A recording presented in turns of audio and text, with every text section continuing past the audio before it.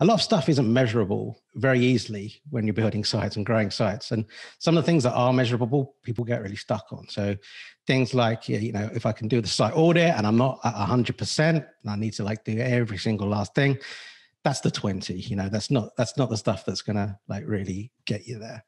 You know, people it's another thing like page speed. People get really hung up on like page speed and having to hit like 100 on GTmetrix or whatever.